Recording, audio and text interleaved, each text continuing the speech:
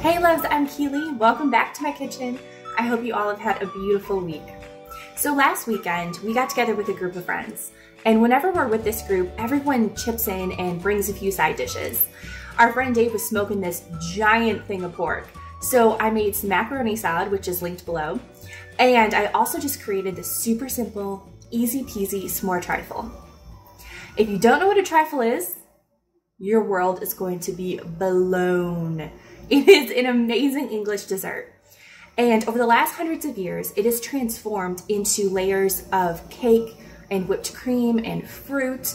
And sometimes there's liqueur and berries. It's just beautiful. But the only real rule when it comes to a trifle is that you have to have a clear serving dish so that you could see all the beautiful layers. And since I decided to be a gauche American and take a beautiful English tradition and turn it American, I made it into a s'more theme. Whoops. Since we are having such a crazy hot summer, the last thing I wanted to do was turn on my oven. So I decided to just come up with a few layers that were simple, that I could make ahead of time and required no baking. So my layers were whipped cream, chocolate cream cheese filling, and some graham crackers, and then I topped it off with some roasted marshmallows. Yes, I used my oven for that, but that was only like 2 minutes, so it doesn't count. So the chocolate cheesecake filling was definitely my favorite part because it was so easy to whip up together, but honestly, you could just make this filling, scoop it into a few cups, let it sit for a few hours, and that could be your dessert. It was so, so good. Oh, all right, enough talking about it. I'm gonna show you how I made it.